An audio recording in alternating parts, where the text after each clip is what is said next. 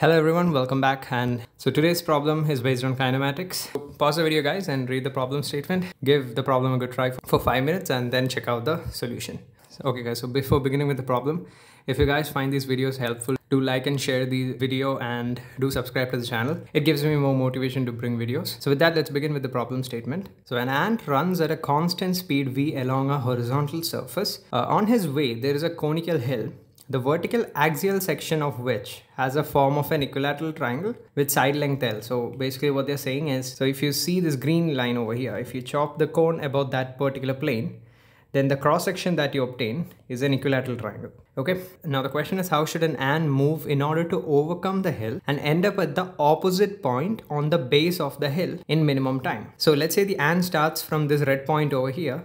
The ant wants to reach the red point on the other side of the cone, which from the top view, if this is point number 1, then this is point number 2. We need to find the minimum time in which the ant can reach that particular point. Now there are multiple possibilities here. So this might be the worst one. The ant goes straight up to the top of the hill and then climb down to the opposite point.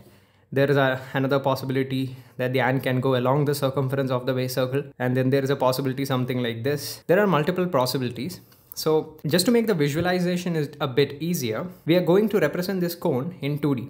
So basically what we are going to do is imagine that we run scissors through this slant line over here. Okay, and then we open up this cone on both sides. So essentially after opening it up, the figure that we'll obtain will look something like this. So this is how we represent a cone in 2D. This is also called as the projected lateral surface area of the cone. And this circle over here represents the base of the cone. Okay guys, so I know my slant height is L.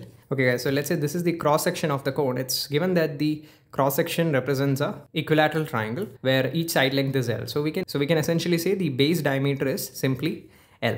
Okay guys, so now let's say we open up the cone just as I explained in the previous page. So we're going to obtain a structure that looks something like this, where this length over here is essentially the circumference of the base circle of the cone. So this is going to be 2 pi r, or I can also say it is pi times L.